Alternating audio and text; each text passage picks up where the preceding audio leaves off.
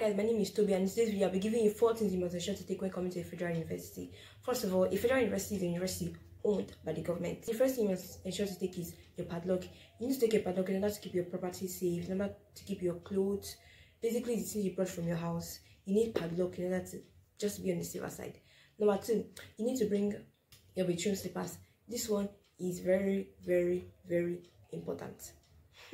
Whatever you do not forget to pack your bedroom slippers. The third thing you must bring is your discipline, because in a federal university, you literally have the freedom to do whatever you like. If you like, go to class. If you like, don't go to class.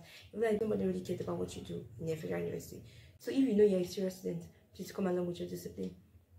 And the last thing, this one is not important, but it is very essential.